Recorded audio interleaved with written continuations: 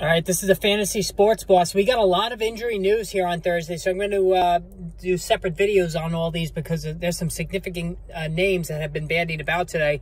The biggest one so far is DeAndre Swift did not practice for the second day in a row for the Detroit Lions. Swift spoke optimistically that he's going to be ready this week, but when a player says that, you always take it with a grain of salt.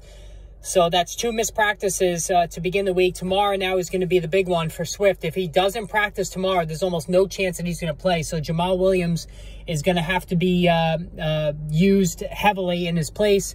You know, the fact that the Lions promoted Justin Jackson from the practice squad was very telling. And that means that the coaching staff, Dan Campbell and company, are concerned about the ankle injury that Swift suffered last week. Now, Swift is no stranger to getting injured.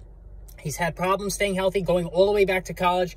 That's why he's never been trusted with a full allotment of carries and touches, because of that factor. And listen, only a game into the season, he's already hobbled. And this is the problem with Swift.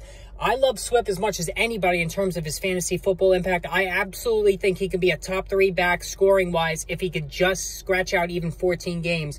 But this is a must-watch situation tomorrow. My fantasy football stream, I'm going to discuss it tomorrow. All of the injury news in the live stream tomorrow, which I think is going to be about 5:30.